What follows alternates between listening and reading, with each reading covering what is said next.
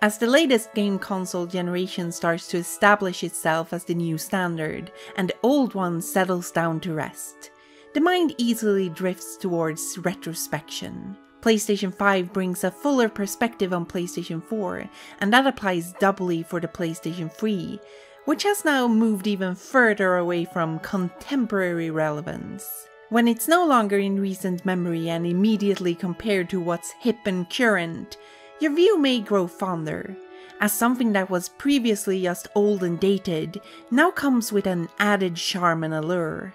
There might even be some nostalgia towards it.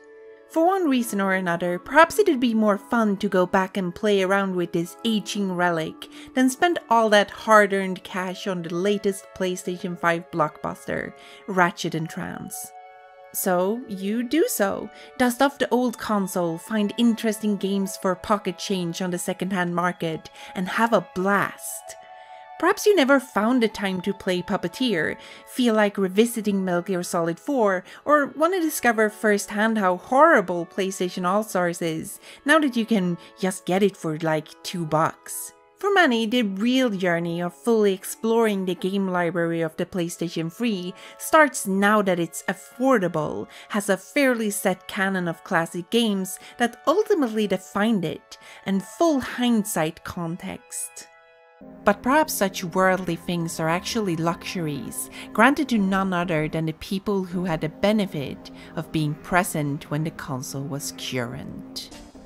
You see, in late March 2021, Sony suddenly announced that they would completely discontinue the PlayStation Network digital stores for the PlayStation 3 as well as its brethren, PlayStation Portable and Vita. And the clock was ticking. As people were only given 3 months to process the news, assess the irreparable damage this would cause, research what games they absolutely needed to get on super short notice, and also figure out how the hell they would afford to just cough up all that money. With the flip of a switch, Sony would destroy a large part of their own history. Games like Trash Panic, Echo Chrome, Lingering Shadows, Loco Roco Kokoreko, Detuned and Rain would become, if not completely undone, at least a lot less accessible. In addition, these news brought to light previously undiscovered tragedies, like how Nobi Nobi Boy, which was arguably one of the biggest flagship exclusives for the service, had already been unceremoniously removed a couple years prior. Through one fatal decision, the PlayStation 3 went from a fun old curiosity to an endangered species. Not to speak of its surrounding casualties, hardware like the Pisco would become tragically worthless and be immortalized as a cautionary tale of how video game publishers will encourage us that digital is the future. As long as it befits them. Which is 12 years to be precise. Echoing through the public discourse in the weeks that followed was a harrowing quote from June 2017 by Sony's head of global sales Jim Ryan about the prospects of game longevity and the appeal of classic titles. When we've dabbled with backwards compatibility, I can say it is one of those features that is much requested but not actually used much. That, and I was at a Gran Turismo event recently where they had PlayStation 1, 2, 3, and 4 games, and the PS1 and PS2 games, they looked ancient. Like, why would anybody play these? While not directly connected to the decision of pulling support for their old network services, it nonetheless gave insightful context to what the motivations behind the decision might ultimately have been. It's fair to assume that Sony never intended to make up for this loss in any particular way, souring the discourse further as the narrative now firmly orbited around Sony not just streamlining their online maintenance, but doing so because they perceived said service to be completely worthless. Ultimately, this was just a really bad idea. Everyone hated it, and evidently Sony got the message. Less than a month later, they completely backed down, reaffirming that the PlayStation Network digital stores would remain open for their aging consoles. But in many ways, the damage was already done. This didn't feel as much as the crowd persuading the powers that be into changing their minds. It read more like a postponing of the inevitable. It put into perspective how fleeting digital media is, how definitive control of distribution, being in the hands of the publisher, would endanger these games to be erased once they stop turning a profit. And a much important cultural history that could just be gone from one day to the next.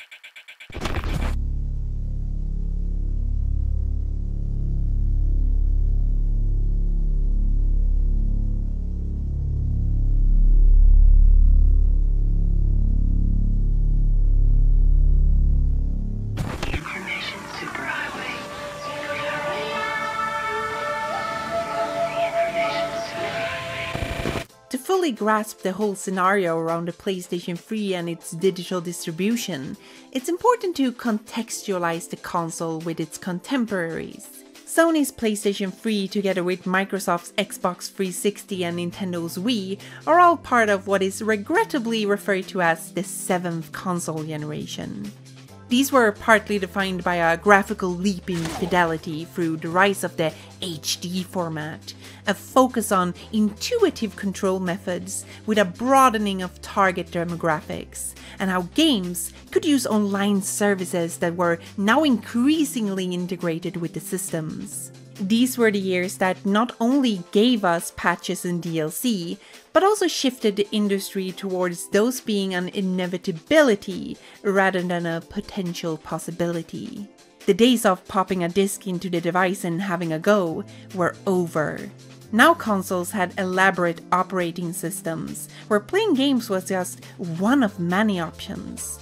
The most obvious prospect of having built-in network services for a game console, apart from playing with other people online, is for distribution of games to be made digitally. In a time where physical media is rapidly losing its influence, it's perhaps not immediately apparent how the earliest forms of digital-only games were distinctly new and unique in their production, design, and publishing. The previous software generation was intrinsically chained to physical media, which meant that any production needed to be profitable enough to cover manufacturing, and that funding for this whole process in addition to the development absolutely required a publisher to back the project. Now, publishers are pretty harsh gatekeepers for your radical game ideas when said game also need to be appealing enough for people to buy it at full retail price.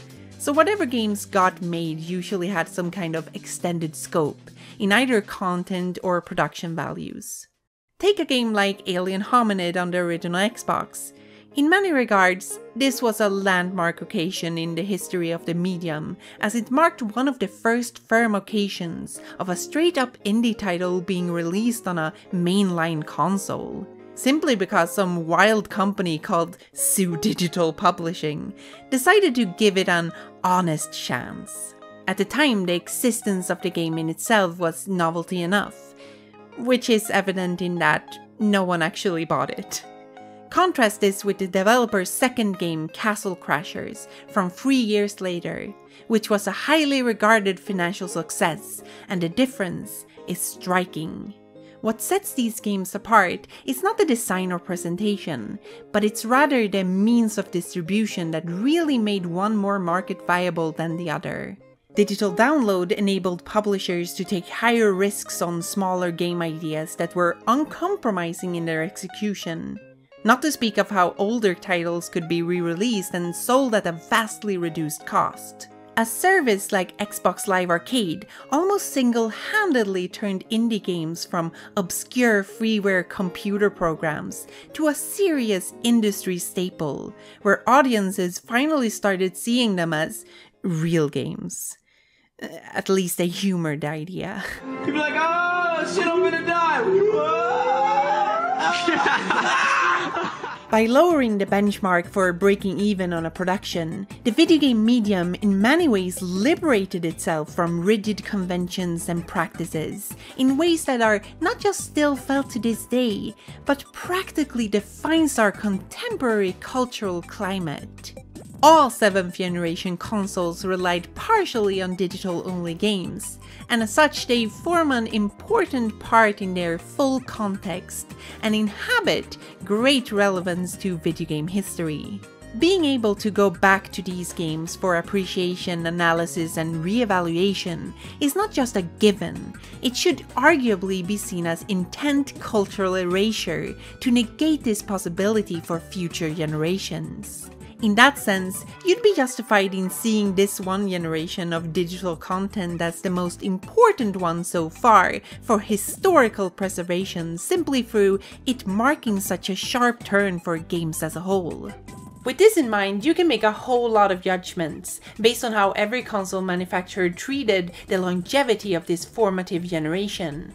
Later Xbox models will allow players to log into their old profiles and access games they bought over a decade ago, sometimes with improved performance and decreased load times. Like Blinks here. He is prettier than he has ever been. It's amazing. Just look at him. Meanwhile, Nintendo straight up axed all online capabilities for the Wii a couple years back, which even at launch were ridiculously dated and limited. And Nintendo hasn't exactly shown much signs of improvement in the 15 years since. It should be absolutely obvious, but let's clarify here. People really like to have their old games on Xbox, and no human being outside of Nintendo's office thought it was a good idea to close down the Wii digital storefront. And Sony are apparently leaning on the Nintendo approach, with their backpedaling evidence for some frankly incomprehensible levels of tone deafness. Like, what did they actually expect would happen here? No, really, what was their expectation? How did they think people would respond to it? Why would anyone?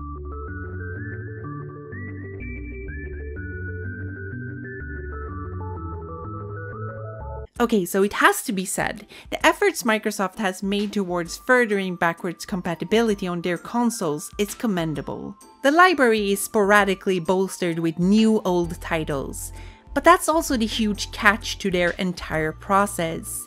When the Xbox One was released, it had no backwards compatibility. Instead, this was something gradually implemented afterwards. Microsoft had an infamously catastrophic stint of cockiness around that time, and in many ways, the casualty was their back catalog. These games are rapidly growing older and more arcane, making them increasingly cumbersome to convert to a newer format, with a lot of the games practically being abandonware at this point. With 2020 hindsight, the right move would have been to help and encourage developers and publishers to make their titles carry over to the new generation on day one. Or they could have just designed Xbox One to support all 360 games by default. Oh, shut up, tech bros, I don't give a shit if it's super hard to do on like a technical level. Microsoft is a multi-billion-dollar company, okay? If Bill Gates wants you to play Minesweeper flags on your new Xbox, he'll just make it happen. What Microsoft is doing is good in contrast to their competitors, but in full context it reads more like damage control of an old generation that was ultimately failed by them. Meanwhile, Nintendo and Sony left their old systems out in the cold to die because a clean slate was the easiest approach. So in that regard, Microsoft gets half of a thumbs up for at least, you know, not just ignoring the problem. In fact, both Sony and Microsoft seem to have prepared themselves for the future since this whole debacle, with their PlayStation 4 and Xbox One resembling PC architecture instead of being a bunch of odd parts scrambled in a box. This means practically all previous generation games are fully playable on the new hardware. Except PT. Because Konami fucking suck. However, while the current console climate seems to be set for a bright future of centralized systems where generations stack on top of each other, there is no guarantee that this will be around forever. We don't even need to imagine whether Xboxes 50 years into the future will still be able to play Blinks, or what happens if Sony goes out of business. Everything from individual games to entire services could be snapped out of existence from one day to the other.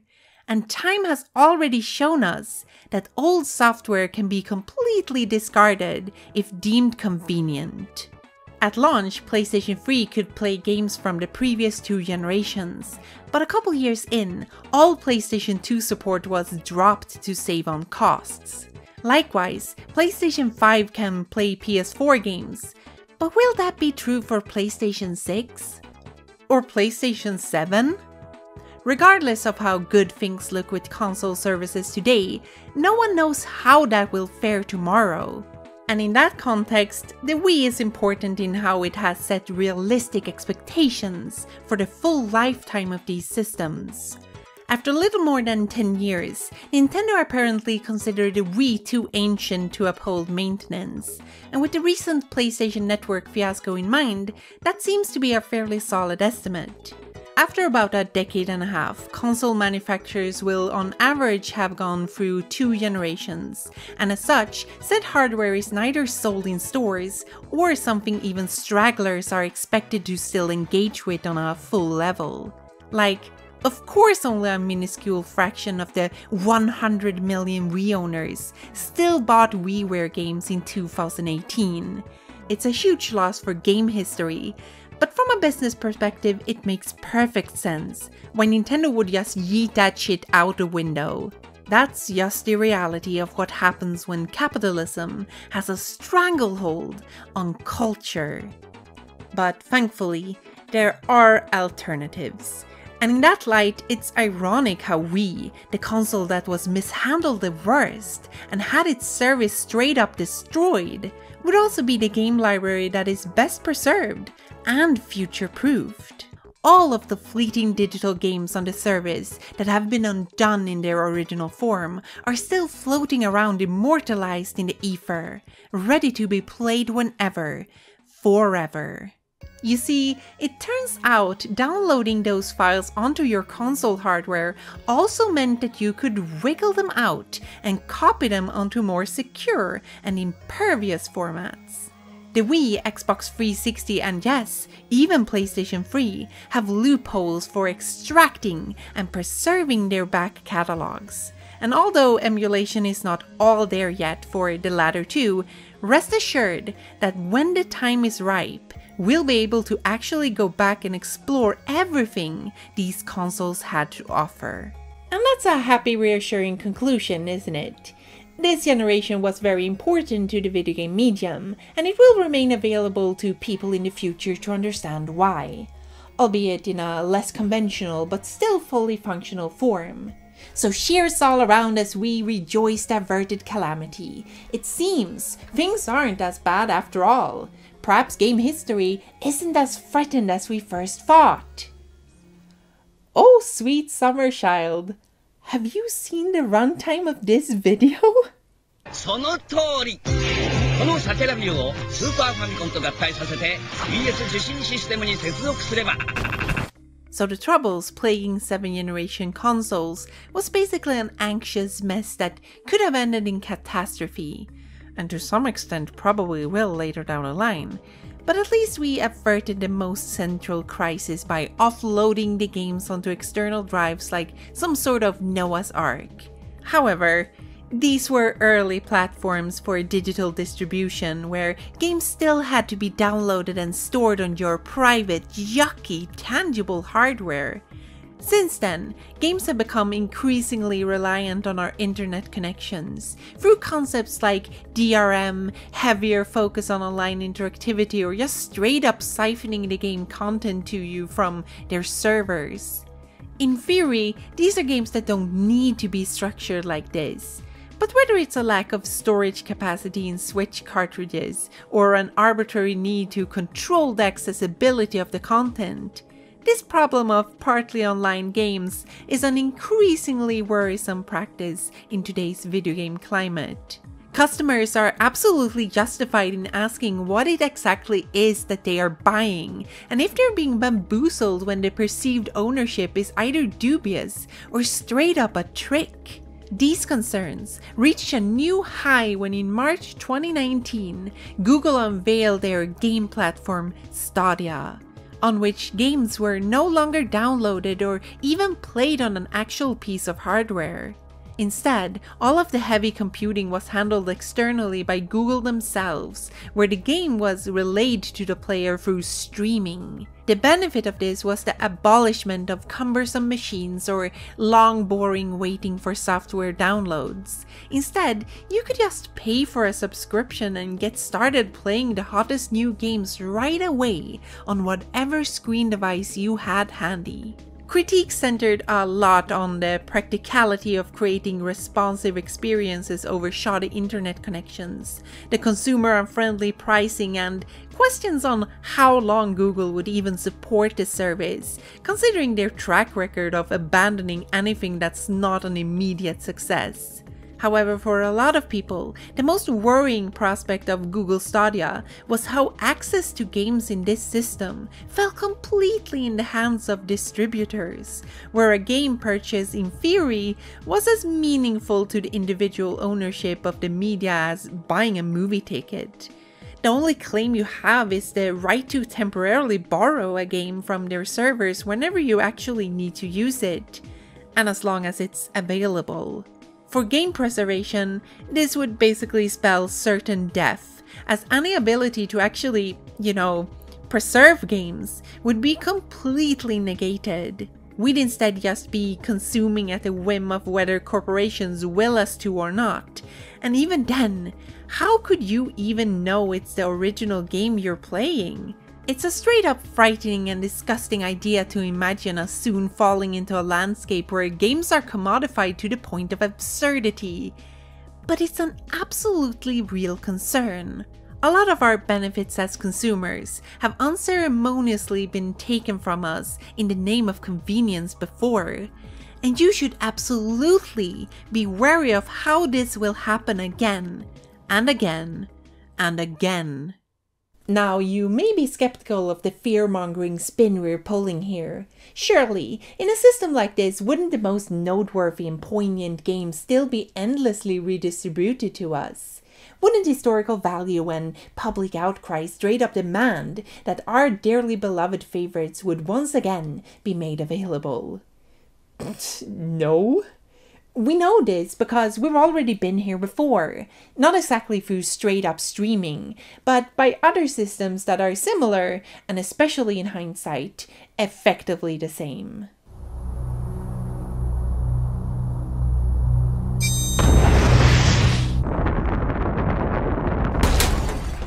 This glory of invention, this marvelous beast of science, is called a Nintendo Satellaview.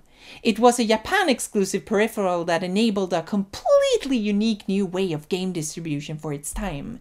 Essentially, this big hunk of junk is a modem that connects to your Super Famicom like mecha docking and makes it look twice as powerful. It's every kid's dream, really. You see, in the later half of the 90s, satellite broadcasting was the established futuristic way to go for remote on-demand information distribution. Instead of bothersome landlines or 5G towers, data was blasted into space and then reflected down into your home. The quick and easy way, all around wicked stuff.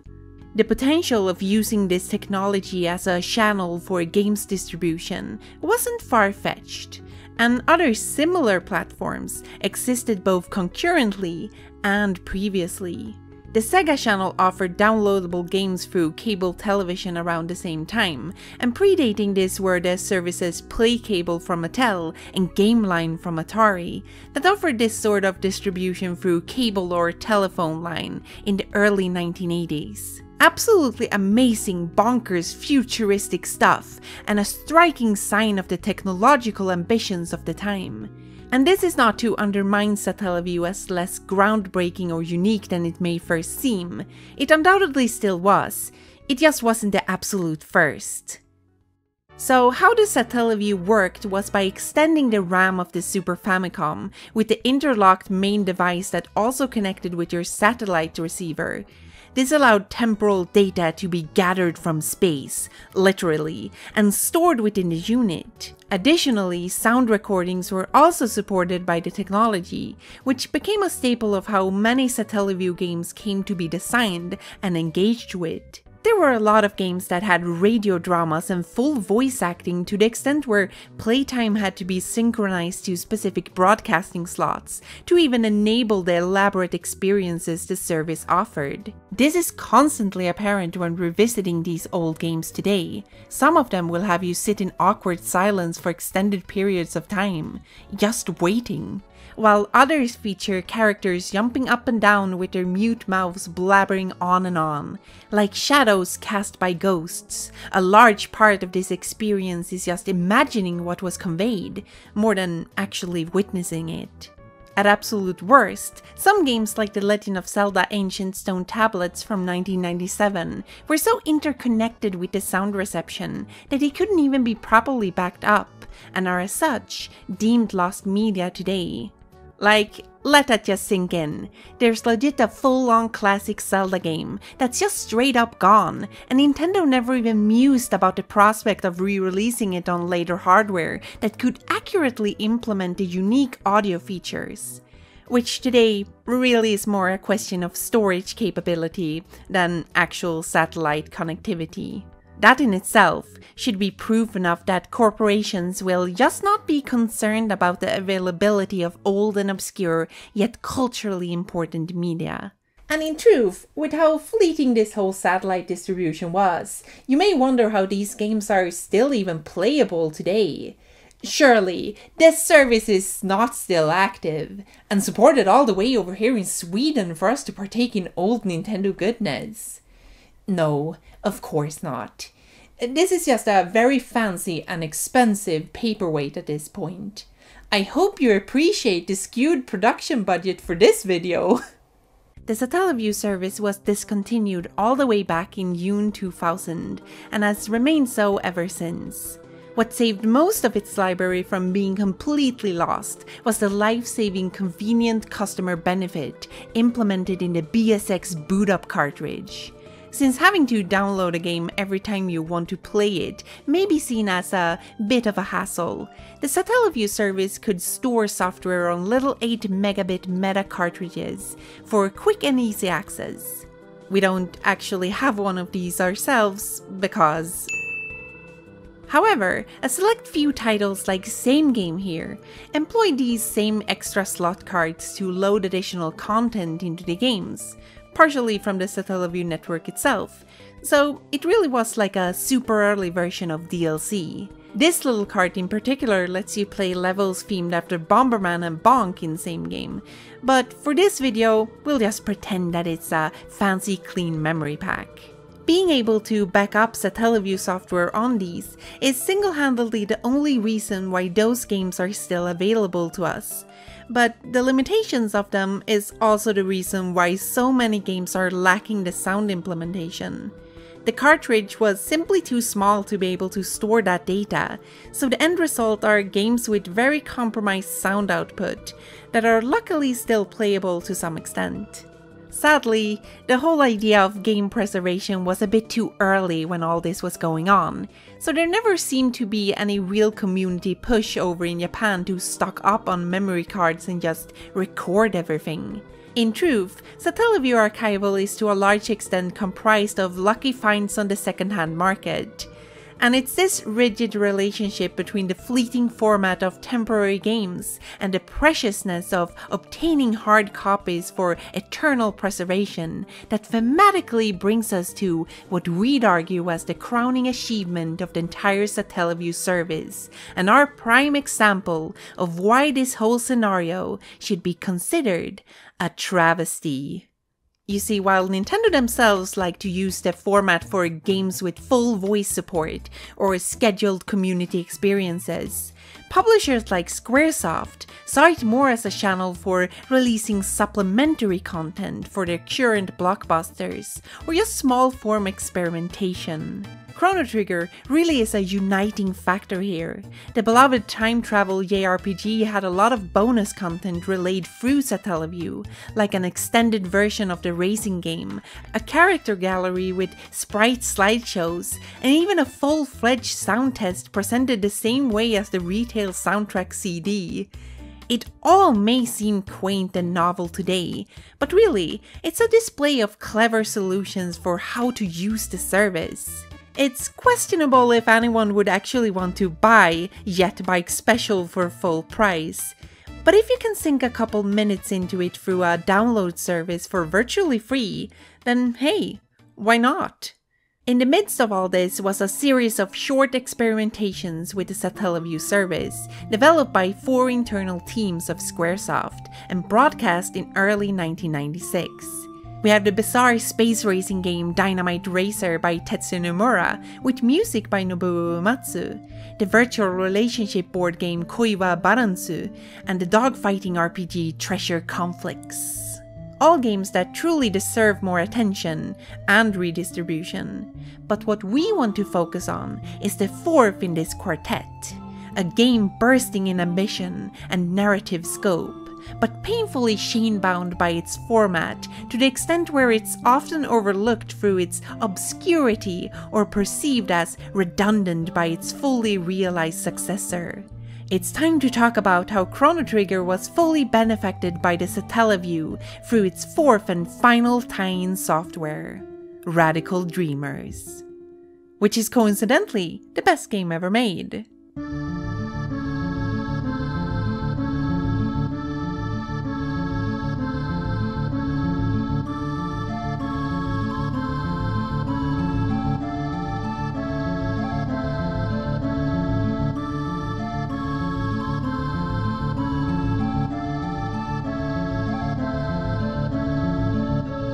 Just imagine for a second you're 12 years old, you've just played Chrono Trigger, and it absolutely blows your mind. It's immediately your favorite game of all time, and you can't get enough of it. Then you find out there's a sequel called Radical Dreamers, and you're like, of course I'm gonna play that! Are you kidding? This is gonna own! Or Pancers! Or whatever the lingo was in 2004. So you crank that bad boy down from Emo Reactor, boot up SNES with the falling snow background, and jump straight in with breathless anticipation. Only to discover that it's just a bunch of boring ass text that goes on forever and nothing happens. The game just never starts. You don't even get to control the characters. Where are my buddies Frog and Robo? Who the fuck is Serg? In shattered disappointment, you turn the game off and never think about it again for 17 years. It drifts off into the back of your mind like a broken promise, forever branded by the persistent sting of betrayal. Then you come back as an adult and realize this game is actually amazing and your baby brain just couldn't get around the concept of reading. It's the video game equivalent of opening a book and going, "No, screw that, no pictures!" And in that light, well, yeah, I guess a 12-year-old looking for a snappy and cool Dragon Ball adjacent JRPG will be severely let down by a subdued and mysterious text adventure. Though that's probably also why it might resonate more with us today as adults.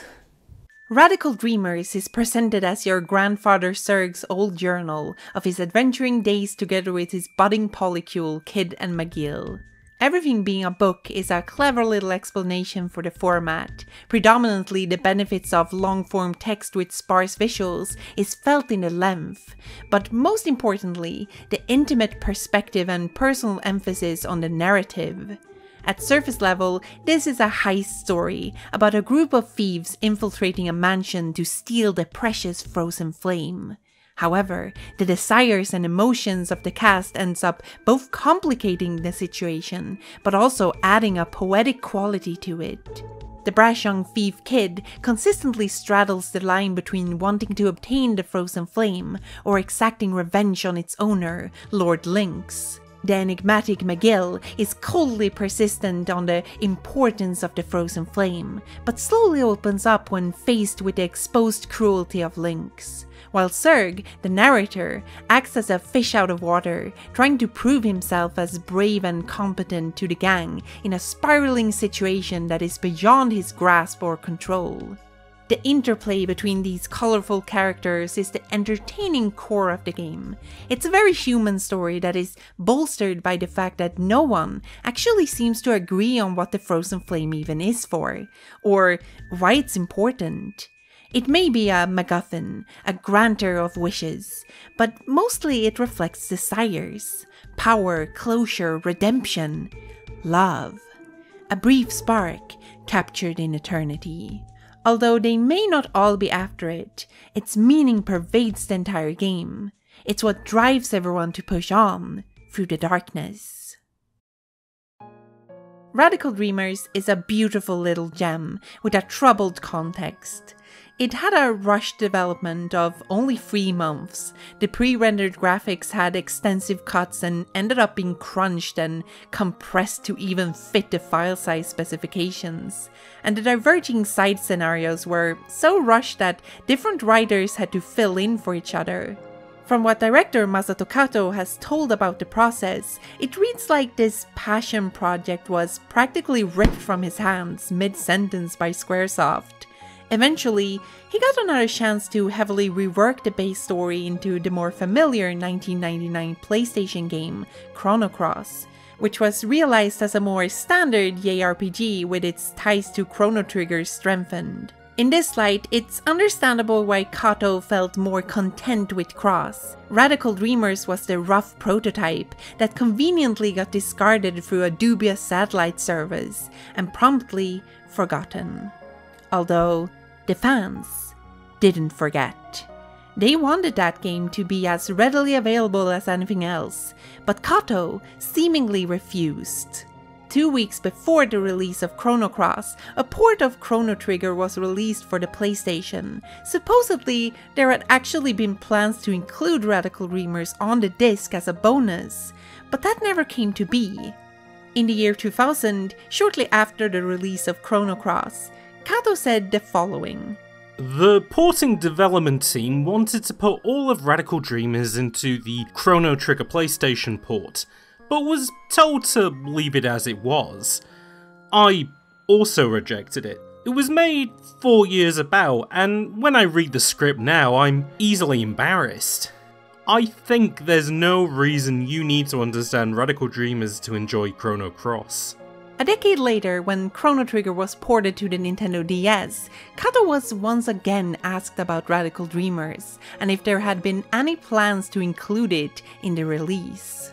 I don't think there was much demand to have Radical Dreamers included. If we did include it, that would mean parts of Chrono Trigger's story would head into a different direction. As for Radical Dreamers, I have talked about the possibility of reworking it into some different form. But at present, I don't know what will happen.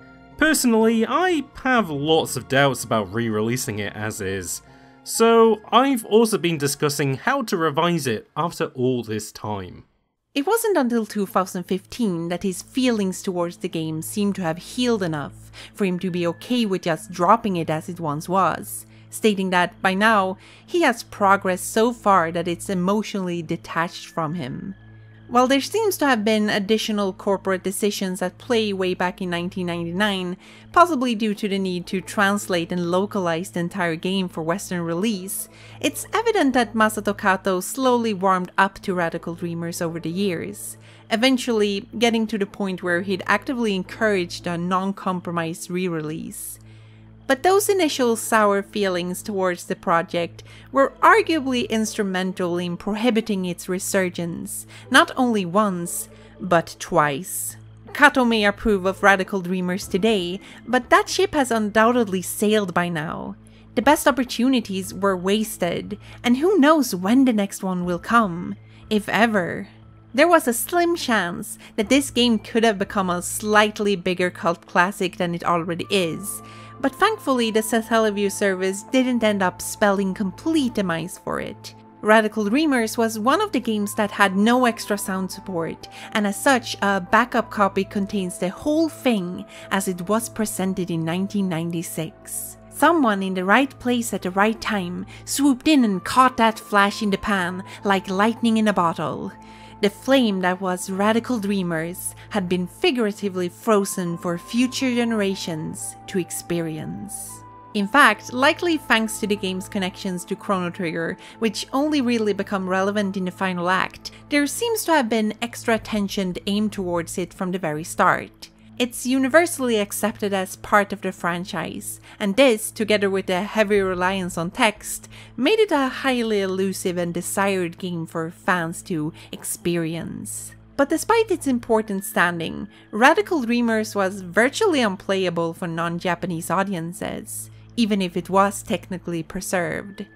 Thankfully though, the absolute hero Demiforce decided to just straight up translate, adapt, refine, and patch the entire thing way back in 2003, with the motivation of, whatever. Yeah, I know. I should have been busy making money or living life up or getting laid or something. But somebody had to translate this game and nobody was really stepping up to the plate, so I figured what the hell. Absolute king shit. For all intents and purposes, Radical Dreamers was supposed to be a Japan-exclusive throwaway, as tangible as air, with an embarrassed creator trying to cover it up as lesser. But thanks to specific circumstances and dedicated people, it was not only preserved, but made available for us to play and understand a quarter century later. For the originally intended audience, Radical Dreamers is probably just a faint memory. And that's the scary prospect of streaming games. Media that's culturally significant, just interesting, or heck, neither, can simply disappear through the sands of time. Digital distribution is truly intangible, and Satellaview's entire legacy is preserved thanks to its technology still being reliant on physical media to some extent. Contemporary cartridge-based games are still around and kicking today, because of course they are. Ever since the dawn of digital-only games, people have warned of how that media is out of our control. It has no secure container present in this world that signifies it as its own firm thing. A digital release is fleeting, but physical is forever. Yeah, about that!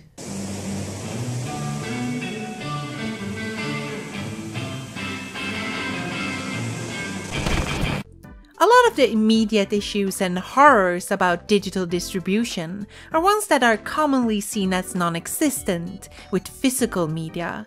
The reliance on active services and publishers are irrelevant if all copies of the game are out there in the world, beyond the reach of their filthy pig hands.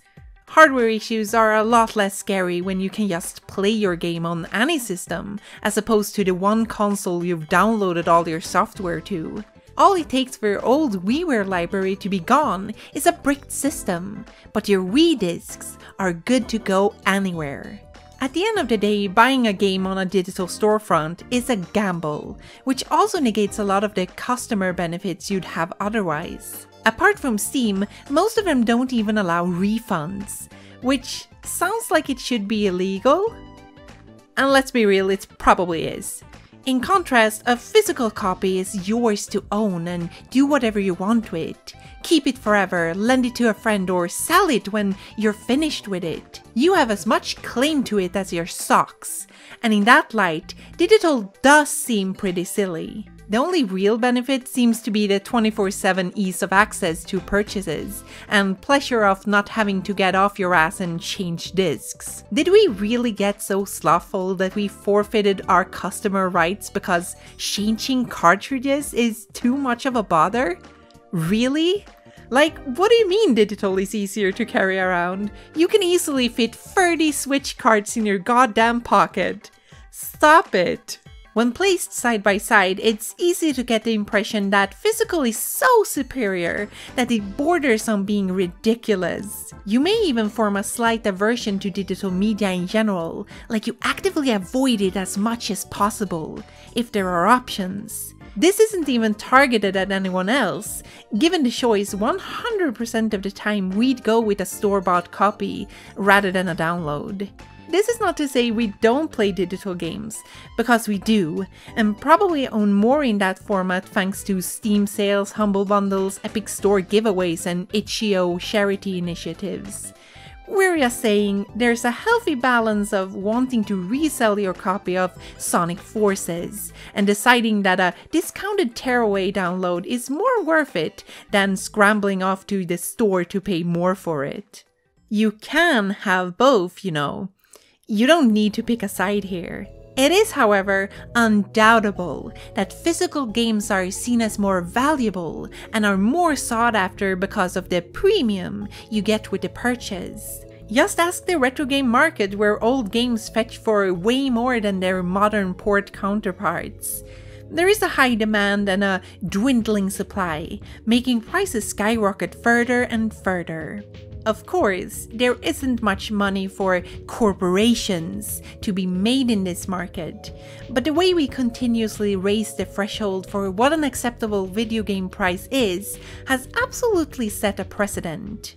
Our desire to pay more for games led publishers to start selling everything as limited deluxe editions, often with contents that standard issues once would provide for no extra charge, like manuals. The new frontier for this practice of making old norms an exclusivity is the physical game as it is, as in just a copy in itself.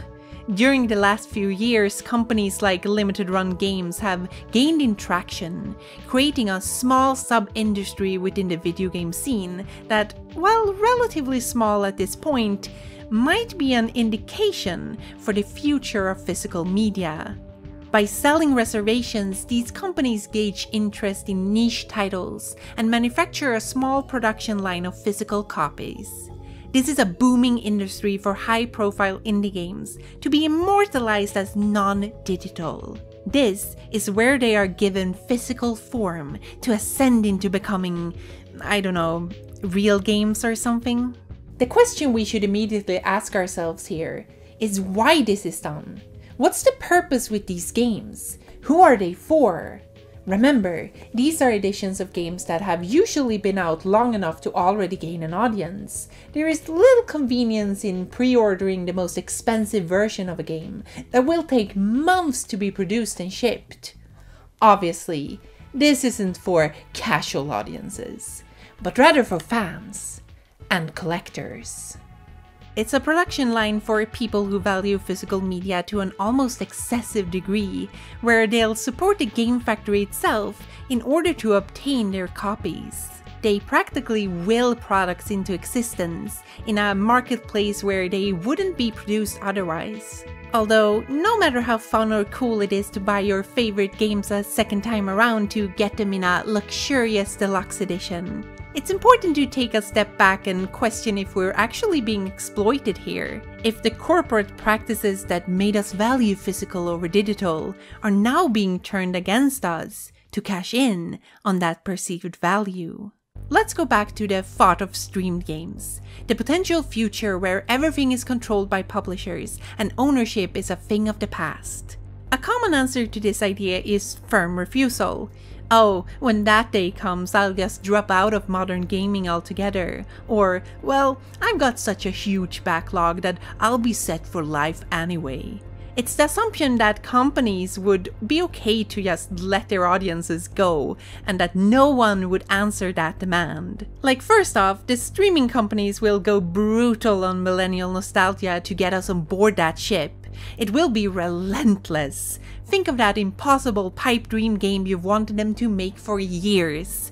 Yep, they'll make it. The Pokemon MMORPG, Sonic Adventure 3, Final Fantasy VI Remake, Silent Hills, Half-Life 3, Mega Man Universe, Zelda Timeline Payoff, Mother 4, Chrono Break, Metroid Dread. Oh wait. Secondly, if the value of physical, or at that point even downloads, are perceived as so important, they'll absolutely accommodate that desire. They'll find the right paths and solutions to sell something we can touch with our grubby little jam-stained hands. You know, if that's what it takes, if that's where the money is. All this is to say that physical media has an inherent cultural problem of being seen as the most valuable form a game can have, which results in a costly secondhand market and costly corporate bullshit. To the extent where our appreciation of the physical format is so singular that we're easily tricked into prioritizing it without question. Companies like Super Rare Games and Devolver Digital have decided to abuse this by just going full clown and skip the entire stage where these games are also available in a digital form. I mean, who even needs that alternative? Physical exclusivity, baby! Because apparently we'll just eat shit as long as it's served in a plastic case. When talking about physical media's benefits over digital, with the context of services that may eventually shut down and licenses that can be revoked at a moment's notice, perhaps the most common prevailing thought is preservation. It's inevitable. This isn't just about having a neat copy of your favorite games, it's about securing their future when they are no longer seen as financially viable by corporations. Putting a digital-only game on a disc or cartridge is practically a rescue mission, so we can rest assured that they are no longer at risk of suddenly disappearing.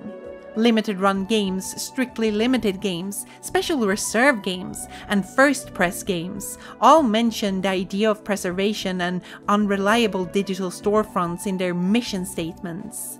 And in context of Wii being dead and PlayStation 3 on the shopping block, they're probably justified.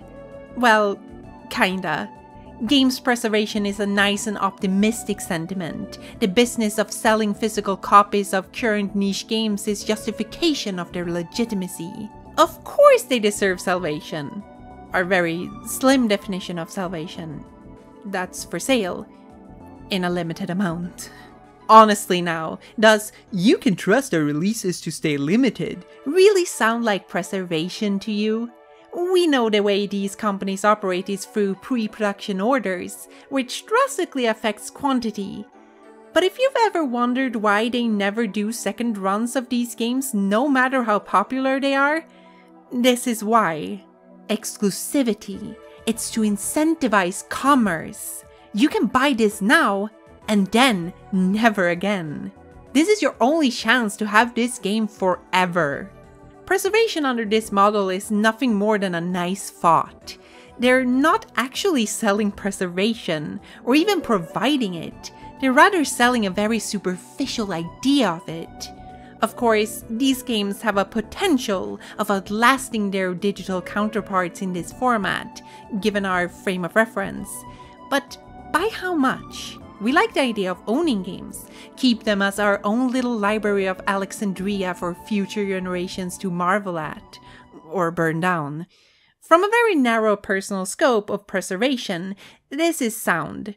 This copy will last you a good while, and no matter what happens to their digitally distributed counterparts, it's persistent on this one separate storage medium. But then what? Discs and carts aren't eternal, you know. Everything will one day turn to dust. Or, to be less dramatic about it, most of these stored applications will get corrupted. Someday. But we know that. It's the awkward inevitability of the universe. We just really don't like to think about it. But there's still a lot of time to work within. Or is there? In early May 2021, word on the street had it that European copies of the 3DS games Pokemon Omega Ruby and Alpha Sapphire are starting to malfunction. Mind you, this wasn't a universal thing. Plenty of people reported their copies as completely fine, with the faulty ones having dropped off as early as 2 years prior. The date is more when this was discovered and widely reported on, rather than a sudden cataclysmic event. But regardless, this was still alarmingly soon for a game not even 6.5 years old. It really put the lifetime of these physical cards in perspective, where what we had earlier assumed to be everlasting actually had a shockingly short expectancy rate. So, what gives? Are all 3DS games just screwed, doomed to become worthless plastic in the next few years? Well, not exactly. While this event is of course a good reason to be wary of the sustainability of the format, it's an outlier for the time being. The regional aspect is a dead giveaway of this being a mistake in production, rather than an indicator for how long a 3DS game lasts on average. Nevertheless, it's hard to look at your 3DS games the same way again after knowing this. You might question if they all still work, and if they do, for how long? The sinking realization that this is a flimsy, unreliable format sold with an invisible best buy date. What we want to know when learning about the ever-approaching demise of physical media is what the life expectancy of these formats are. How long do we have left before games start dying off en masse? The answer to this, as you might expect, is unclear. One of the main reasons is that for the moment, this is all mostly in theory. We haven't seen it happen yet in large quantities. Perhaps when everything has died in the far distant future, we will have a perfect measurement in how long things truly lasted. As for now, all we have are rough guesses. A quick internet search will probably give you an answer that sounds concrete and informed, but when you start cross-referencing these sources, you realize they vastly contradict each other. Take a format like CDs. They have been around for years and are still conventionally sold to this day. It feels like we should have a good impression of how long this format lasts. But that's just not the case. Going by the extremes of lower and higher estimates for compact discs, we seriously end up with the comically large ballpark of 2 years to 500 years. So if you just want to go by a hard number, well, is any time in the next half millennia useful enough for you? You might ask, what is up with that shit? What gives? How can this fluctuate so much? Why is it all so imprecise? Well, because it's just not that simple. In a 2014 NPR article on the life expectancy of CDs, preservationist Michelle Ukett phrased it all very succinctly. Everyone always wants to know the answer to the same question. How long do CDs last? What's the average age? But there is no average, because there is no average disc. A format like CDs has a global production and distribution.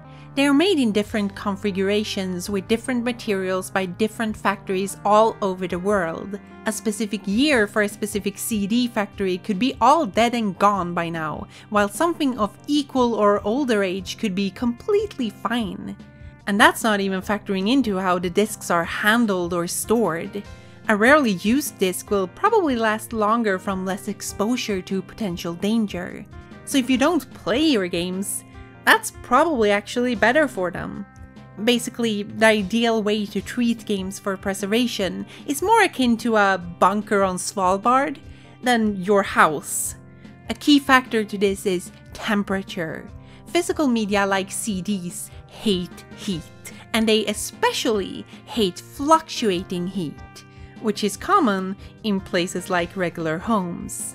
If you've got a box of games in an attic somewhere, get those poor suckers out of there ASAP. If your game collection is exposed to sunlight at any point in the day, turn down the blinds. If you live in a place with seasons, relocate to the South Pole. Room temperature will not do, so if you've got a bunch of games that you want to ensure will last you as long as possible, you should start storing them in your fridge or something. But who in their right mind would do that? As things stand, unless you're safekeeping your games in ideal circumstances, it's not unreasonable to expect them to drop off within the next decade or two, especially the stuff that is already pretty old by now. Speaking of, it's really hot in here. I need a drink. Give me a second.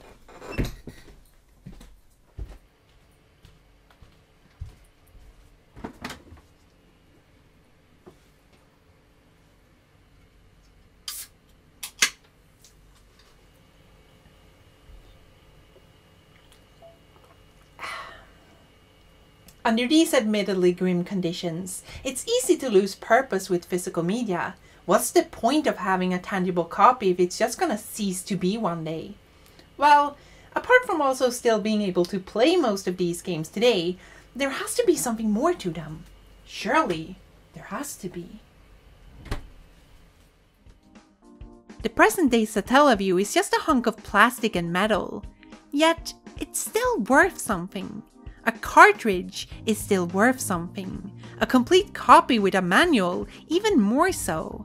And extra if it's in great condition. Popular games are expensive, rare games as well. There is absolutely a difference between collecting old games and just playing them. They likely attract different audiences, but it's an interesting relationship to have with dying media. The fact that prices for games fluctuate so much is proof that they are worth something. Even if two discs contain the same data, it's their conditions that dictate the pricing. It would seem that somewhere here is where we find the true value of physical games. Outside of them, it's about paratext and authenticity, to partake in the complete package, to see the full presentation and know that this is the real deal. Playing an old copy on a real console is functionally the same as modern ports, but it feels more legit. In context of cultural heritage and history, this form of emotional authenticity can be referred to as genius loci, the pervading presence of the subject, visiting the Parthenon in Athens, seeing the bold strokes of a Picasso, or yes, even owning a Satellaview unit, all makes you feel closer to history in some way. Filling that same space as ancient civilizations, standing in the footsteps of giants, or touching something that was part of a very small chapter in video game history. The Satellaview is a good example for the problems with this authenticity in practice. Yes, it's the actual hardware, but since the service is down, it's no longer used like it would have been at the time. All we can do with it now is to have it as decoration or prop in a YouTube video, which is not really what it was made for. So is this piece of hardware more authentic than copies of the games it could play? That's up for you to decide. In fact, you clearly don't need to pick one over the other, since we've used both in this video. It should be noted that this question of authenticity will likely become more relevant once old games start malfunctioning in larger numbers. Early on, you may see a drastic change in value, where games that have stopped working are priced cheaper than the ones that do work. But once that balance shifts, it'll likely just be an accepted fact that what you're really buying here is the paratext and not the game in itself. This brings us back to companies like Limited Run Games, with their production of special physical copies for hardcore fans and collectors. Notice how they commonly present the games with things like sales taglines and screenshots on the back, like if it was actually sold on location to a customer who'd learn about the game from this very information. That's what the design is initially for, but these editions instead use it as an aesthetic. They fabricate a new paratext to create an impression of something more traditionally familiar, forming a sort of false narrative around their distribution. From a perspective of authenticity, this is absolutely fascinating, because it's hard to figure out whether it's an intentional subversion or a subconscious adherence to norms. What we can say for certain is that this is evidently a valued part of physical games, that their presentation should be shaped like that of products, to be perceived as truly authentic. Obviously, we don't exactly propose that fans of these things literally want games to be nothing more than commerce. A more sensible conclusion is that this is how physical games have always been presented, and as such, that's what informs their design. For better or worse. It does primarily give good context to what we see as authentic with physical copies, and what sort of forms such media is expected to take, which is absolutely valuable for explaining something like this. This is a brand new copy of the cult classic text adventure Radical Dreamers, as made famous by YouTube channel Transparency. It was only distributed on the obscure Satellaview peripheral, and has since remained an exclusive game for the now defunct service. Yet, here it is, in the flesh, localized and playable on our PAL unit. In the olden days, we'd call this a bootleg copy, but I guess once people started to find real application for them, they were rebranded as repro cards, or more formally, reproduction cartridges. So why does this exist? What's the use? Well, it's perhaps the logical conclusion of the insistence of physical media as superior, where you no longer commission official outlets to make those games for you, but rather decide that any method is fair game as long as you can have that media on a physical cart to be played on a proper Super Nintendo. In this case, authenticity is the original Super Nintendo hardware and its function. But Radical Dreamers is literally unplayable in this way normally, at least the English translation. The fabricated paratext is as manufactured as the means of playing it, with its misspelled your, the description ripped from Wikipedia, and screenshots from the first 5 minutes of the game. It's an utterly silly solution to this whole problem of the limitations of physical media. There is no history here. It's an empty measure that cannot mitigate what it's trying to solve. Because it's using the very same methods that created that problem. Taking a copy of a digitally distributed Super Nintendo game and loading it on a new cart, looping around to reach the same conclusion, where it will once again be doomed to perish. It's a fancy package, a neat imaginary what if, a fun novelty, a radical dream. But it's a distraction. Around halfway through Radical Dreamers, there is a sequence where the gang breaks into a treasure chamber filled with gold and riches. At the far end sits the Frozen Flame, the elusive goal finally within their reach, placed within its natural habitat as the most valuable possession in the world. But when inspected further, the gem shatters. It's a decoy, a trap to distract potential thieves who superficially mistake the true value of the artifact. This is clearly not where it belongs. It's more important than that. McGill reaffirms this by stating that Lynx would never have left the real flame in a place like this.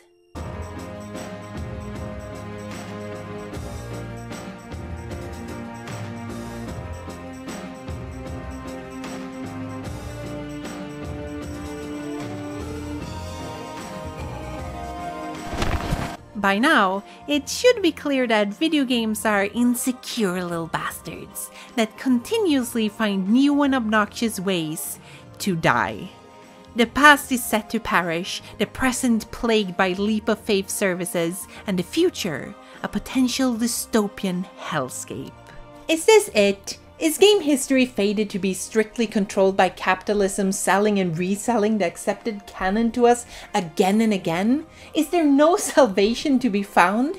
Can we not save videos game? Well, of course we can. The solution is painfully simple. It's one you've probably already thought about several times during the runtime of this way too long video. In fact, it's so prevalent that despite our best efforts, we couldn't avoid indirectly mentioning it every previous chapter. Come on, you know how all these issues are actually nothing but silly, trivial bullshit. How this is the universal solution to a prosperous future that is forever eternal.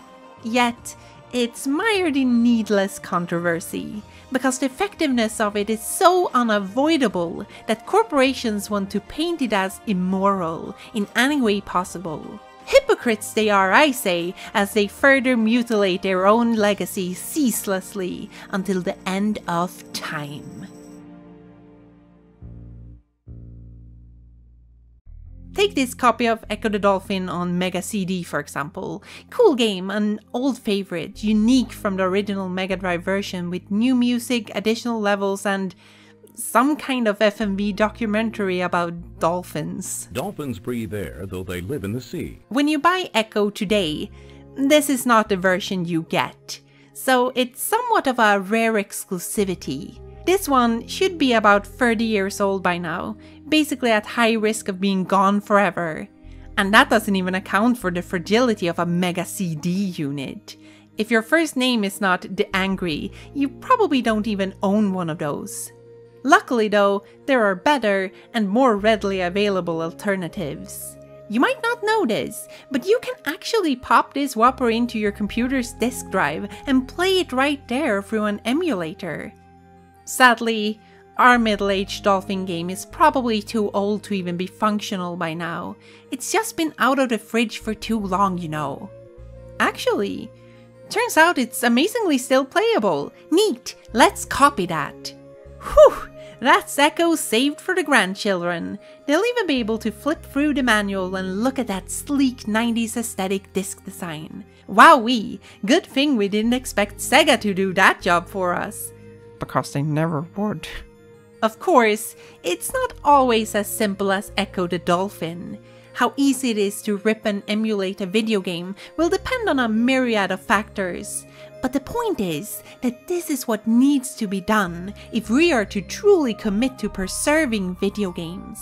To digitize media into easily managed files that can then be moved and copied across different storage mediums and devices is at this very moment by far the safest bet we have. The legality may be dubious, but the morality should be unquestionable. Because what is the alternative? We can't expect capitalist companies to preserve these games, not because they don't have the resources to do so, but simply because they are incompatible with the very concept. They're not truly interested in maintaining culture. For them, it is just commerce, and there will inevitably be some games that are not fit for that model.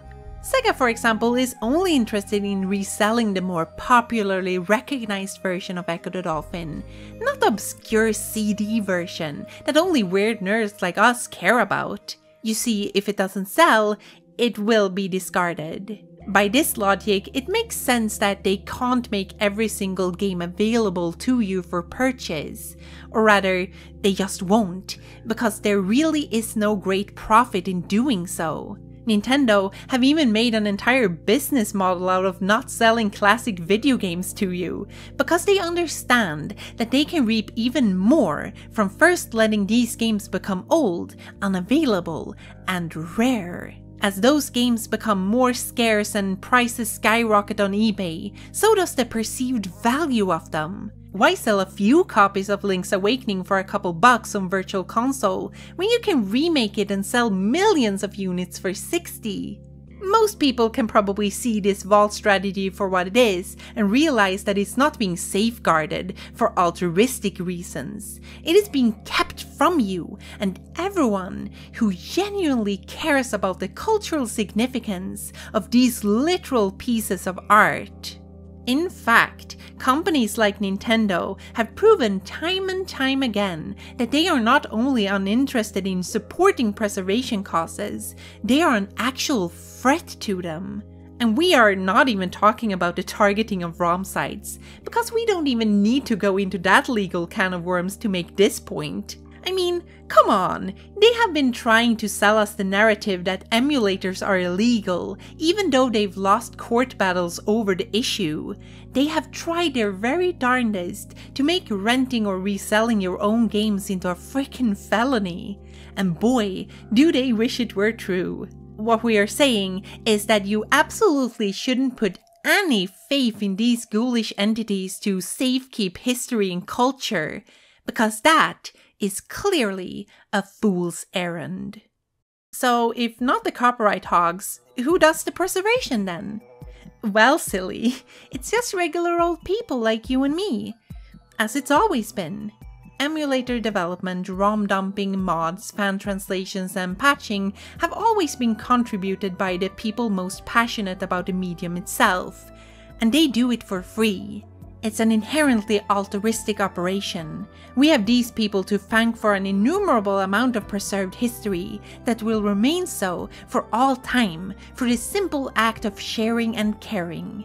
And they will continue to do this for the good of video games as a whole. Like it or not, this is true preservation, the most uncompromising and complete version of it. It's undeniable. If someone says they're for game preservation, but against emulation, well, they're just straight up clown liars.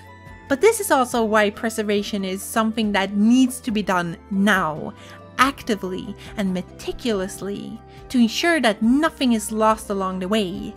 we can't do our retroactive initiative 50 years later, there will just be too much lost history by then. Both when it comes to currently commercially available games, but also in tracking down and securing old development ROMs, which run the highest risk of being lost forever due to being printed on more temporary storage formats. The message here is that either we preserve video games today, or we might not even get a chance to do so tomorrow. It's these things that make game preservation, by all means necessary, an ultimately morally just cause, and the people allowing us this luxury should be lauded as downright heroes. And when all of this is hopefully public domain in a century or so, the work that was put into game preservation today will be equal to a present-day version of the Library of Alexandria.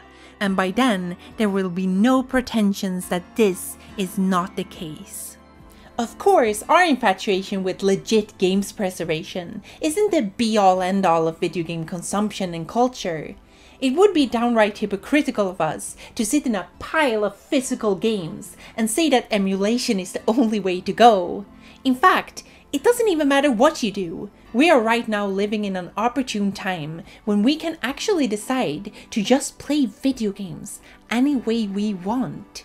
You don't need to worry about making sure that your Switch games are ready to be backed up when the time arrives. Come on, those games are already dumped. Did you really think you needed the cartridges to do it? You know you can copy digital Switch games, right? You did know that when you ordered those physical copies, didn't you? This is not to downright advocate theft. We're more talking about the reassurance of what will happen in the long term. Hopefully, you'll see the difference between pirating the newest indie game and the ability to be able to go back and experience it again in 20 years with the help of an emulator. You should of course support developers to the extent that you can. What we're thinking of right now is more so the very large picture. It is nice to think that everyone should follow the rules, just hold on to their copies of Billy the Hatcher and wait for it to become public domain before doing any significant data preservation. But that is simply too narrow-minded. This grot is not waiting for anyone, so to speak.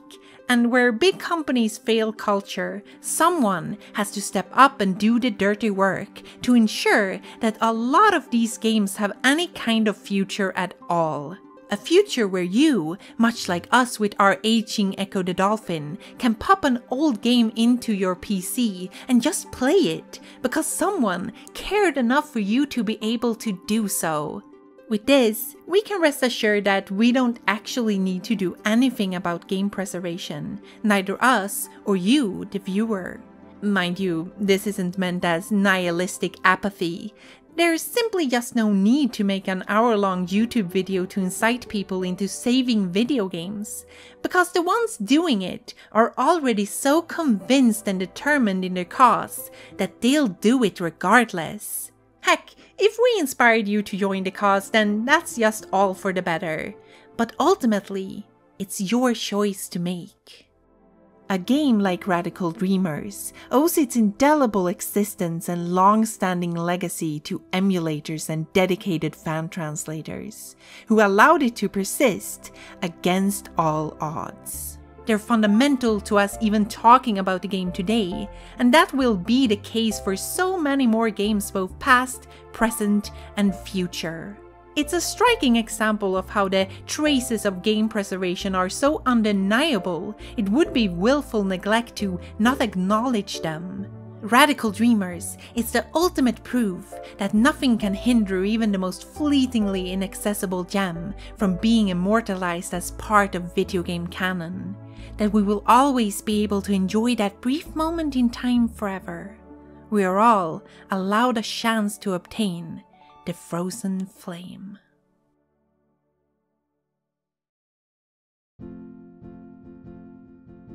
Thank you for watching this ridiculously long thing all the way to the end. If you enjoyed it, please consider supporting us on Patreon, as it helps us to make more stuff in the future. And on that note, we'd like to thank our current Patreon backers. And they are Andrew Jones, Luke, Afayette, Ben Clark, Bibi the Bitch, Cult of the Hyena, Ember, Emrasa, Gage McColgan, Joel Nilsson, Claes Morals, Matthias Graman, Meowmix64, Mosling, Nate Kiernan, Nishstvet, TB Skyen, Abigail Nail, Amanda Rönne Idenge, Andreas, Basklin, Billy Moran, Bloomberg Ultra, Botch Friberg, Charles Goldhaber, Chloe, Chloe Strange, Eli Berg Maas, Ephemeral Mist, Floofquist, Frankie Teardrop, Marika, Mar B, Max Miller, Mitch Haley, Nathan Schaff, Never Haunting You, Rayvokas Magma, Sweet Pink, Scott from NerdSync, Silly Rookie, Skyhoppers SR, Silva Rugata, VG, Wimsim, and C33. We would also like to thank our latest Ghost Tier supporters, Mark S, Tyler Likes Cookies, Zach, Tara Crafty, Jordan, Mika, Falca Rhiannon, Paperlanti, and BAP27.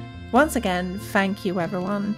There will be a new audio companion coming out very soon after this, so get ready for that thing. We are planning to read out every backer name in those episodes, so if you are not being read out loud here, that's the place where you can find that stuff. So we'd really like for you to listen to it and have fun. Yeah, it's fun times. Thanks everyone. I'm gonna take a break. Apparently Alicia's on break, so I guess I have to talk now. If you want to watch another video, you should press the buttons on screen. I really like the one to the left, that's the best one. I love Radical Dreamers, and I'm so glad I got to talk about it now in this video. It's the best game, I love it. Also, Serge is really funny with his clown pants.